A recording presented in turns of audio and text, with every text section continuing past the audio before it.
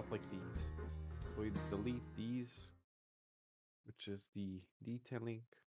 But we go with this one, delete the innards, and we'll fake this detail with just literally extruding this to 0.2 like we did and deleting this. And we already have solid. Same with this.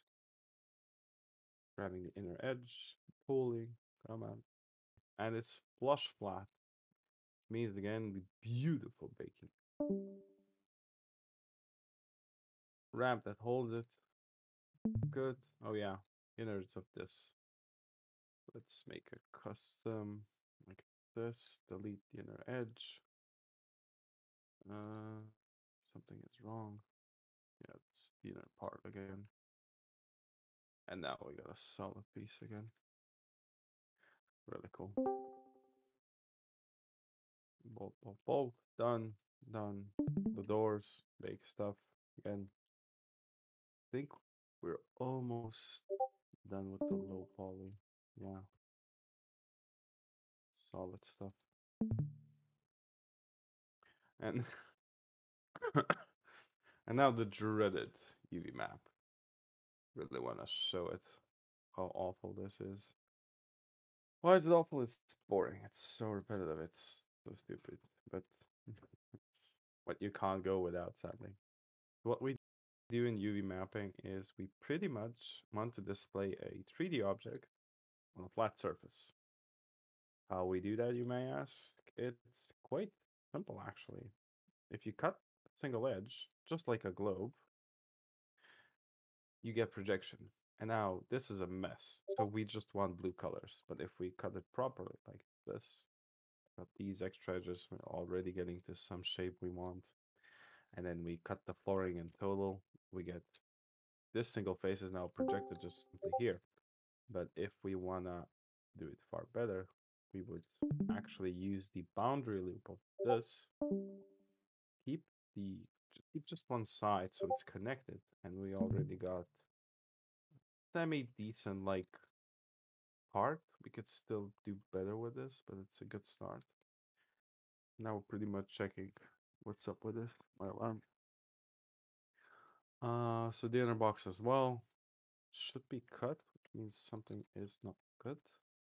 Yeah, it's still connected directly. Gotta find it where. Maybe here. Okay. Separate it. And now we have to fix this thing. Quite easy. You grab the exterior edges and you grab the exterior frame and you get a really nice plus sign. And it's so blue, means it's really good. Then we got the frame itself. Since UVs don't like harsh edges like these, 45 or 90, we just cut them on the below and on the top frame like this. And you get, again, this really nice piece. And above should be the same if it's not connected, but we left two edges here. And now we got everything blue. Besides these boxes, which I think are bolt holes, yeah. Same thing, we use all of the exterior edges. What this grants us is literally, like how this works is, let me just show it in an actual example. So when I cut the edges, what the projection does is it cuts literally the faces. Let's put this to the active element. It actually does this. So if we grab this, it actually flattens the whole thing for the UV projection like this. Come on, work with me.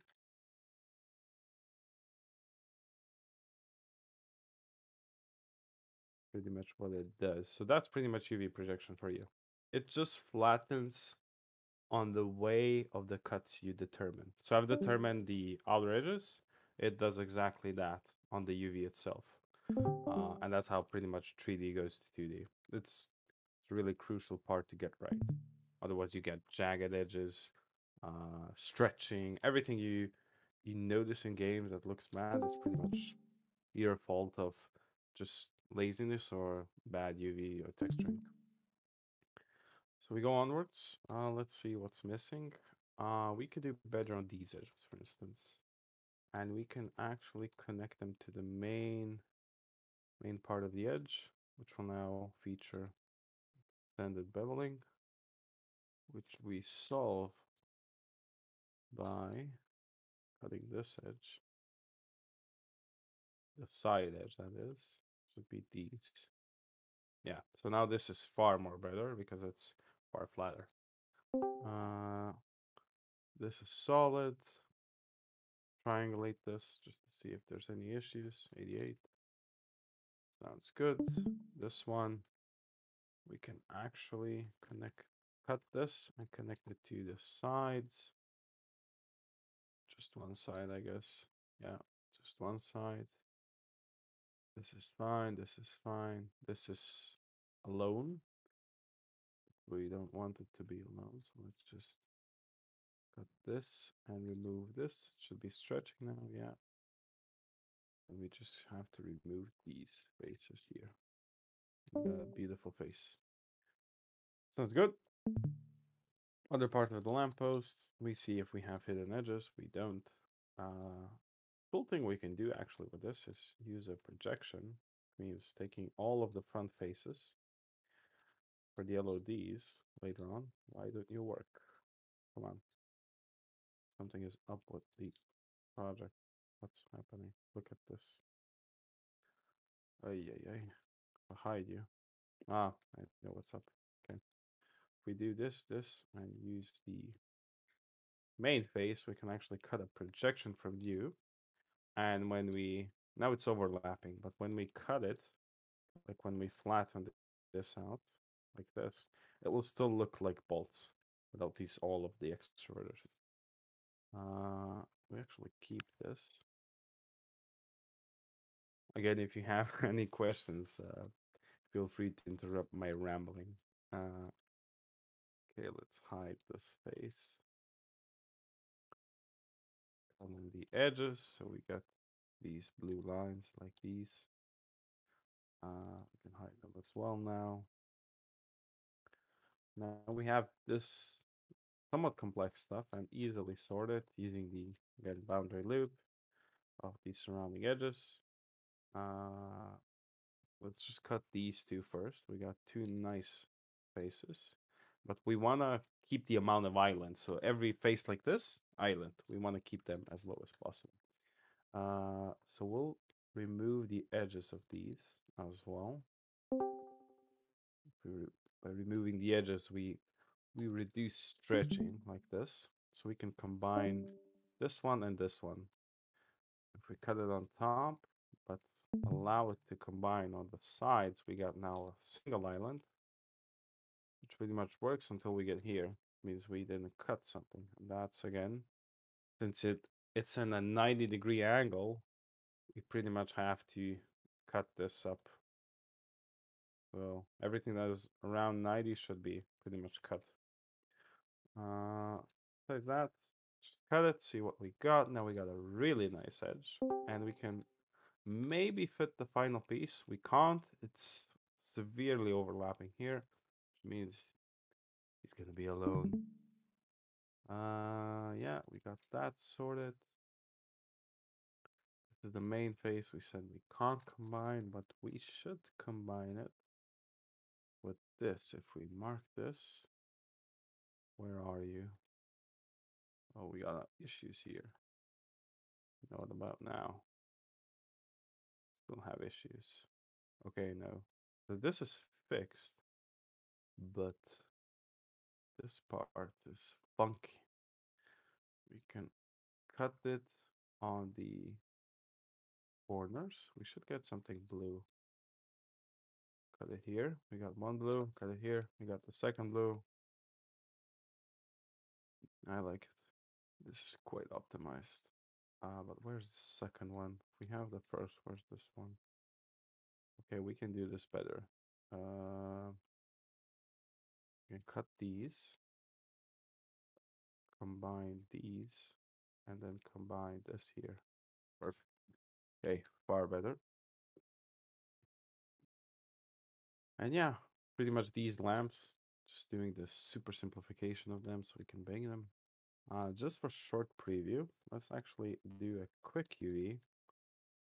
So not manually, just to show you the baking process. New folder, lights, bucket light high. We'll just set it to aisle. Lights low actually, just to show you how it looks baking wise. And do you use the high, baking high, to showcase all of the detailing I spoke about. Could be a mess. Let's try it. So bake group, low.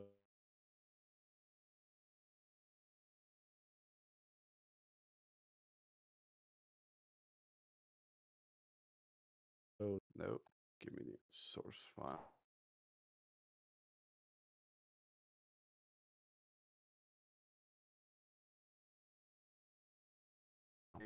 Hide the high poly. Bake. So the 16 samples. 2K is fine. Let's try to bake it.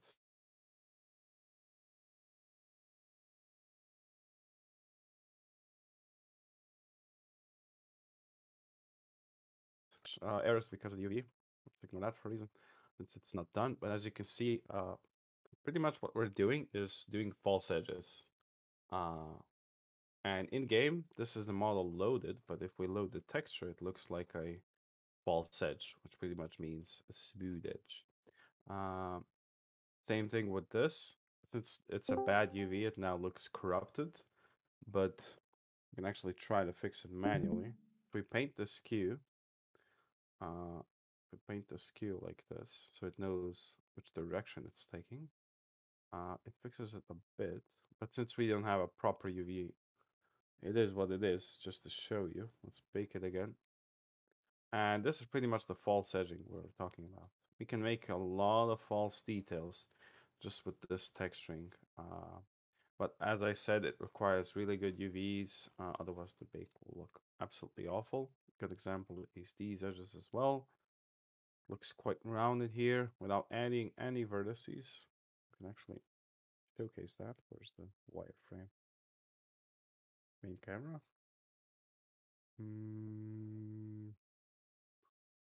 No idea where the wireframe is, probably because I don't use it here. Yeah. But anyhow, that's pretty much what we're aiming for any of our props. Same with this. This literally line, again baked. Well, the mesh is super simple. And yeah, that's pretty much what I wanted to showcase. We're doing the lamps, which will be done, I think, by Friday, maybe even today. Let's see how it goes.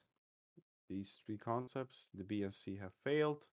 And the second lamp is, as always, just a simple street lamp which uses solar as an additional energy and not directly conformed.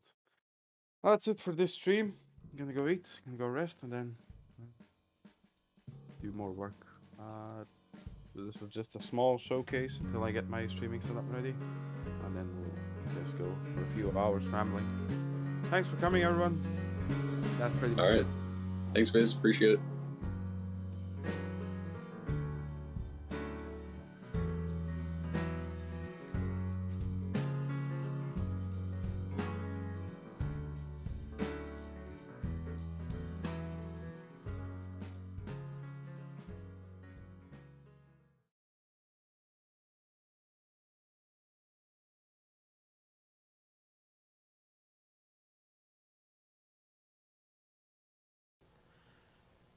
My name is Walter Hartwell White. I live at 308 Negra Arroyo Lane, Albuquerque, New Mexico, 87104. This is my confession. If you're watching this tape, I'm probably dead. Murdered by my brother-in-law, Hank Schrader.